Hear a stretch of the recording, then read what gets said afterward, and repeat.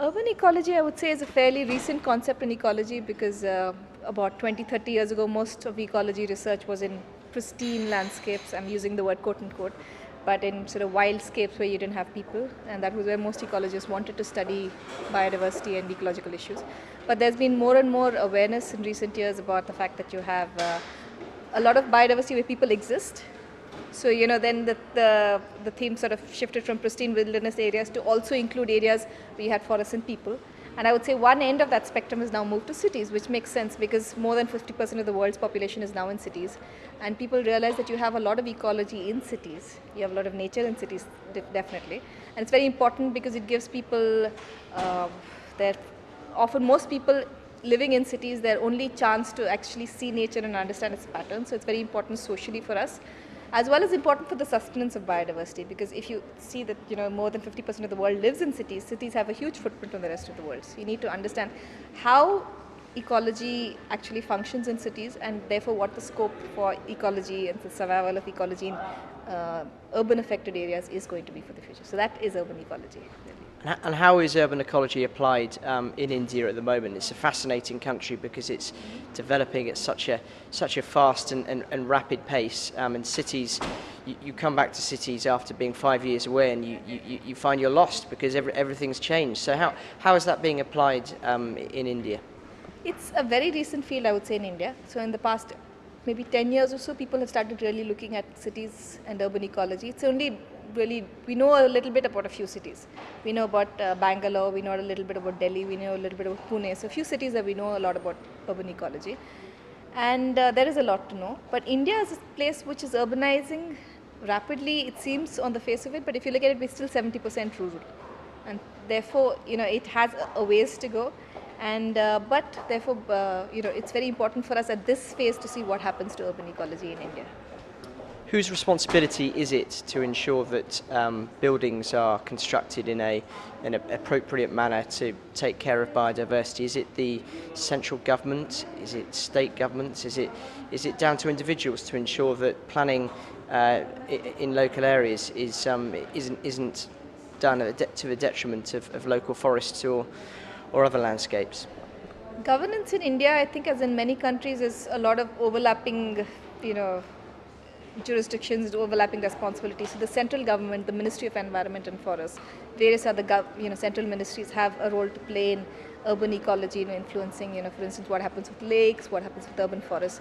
State governments have their own criteria, which also influence. Then you have city municipalities, cities, which then have their own jurisdictions. And then within cities you have wards, which is the next level of, so you have someone in charge of a ward who's an elected representative who answers to the people, who has certain wards do certain initiatives. Then you have local communities, and there's a lot of local community civic action, and you have corporates which also come in.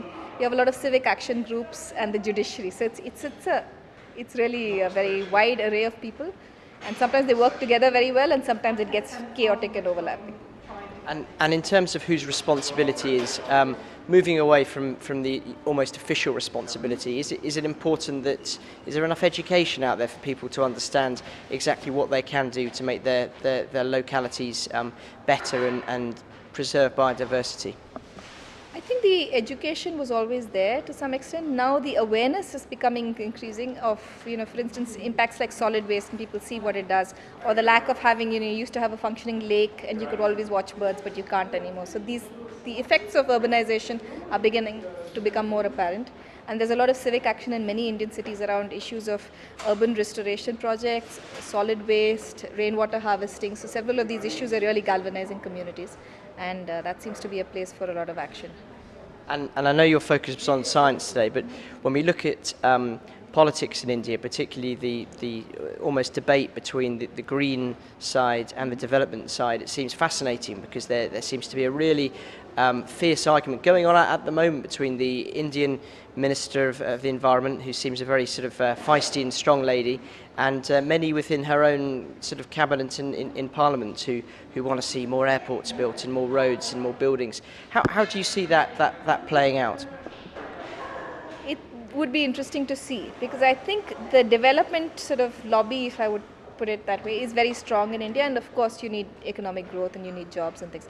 But I think there's increasing awareness of the economic disparities that this brings, as well as the fact that we can't sort of develop now and then later, pay attention to the environment, that these need to go hand in hand, otherwise you're not going to have sustainable development per se. But the other interesting thing I think in India is that a lot of a groundswell of civic action by communities is taking forefront. So you have, for instance, in the forests, you have the Forest Rights Act, which has come about a large part because of local communities agitating for rights to the forest that they've always traditionally managed. So there's a lot of growing political action taken by these communities. Again, in cities, you have local communities again agitating, and when it becomes a voting issue, then you can get people to local governments to join hands with you and see that the changes that you want actually take place. So I think that's again a big potential for change, and I think awarenesses of economic inequity were always there, but it depends on who actually takes the decisions. And now with more people actually having a say in those decisions, hopefully things will change.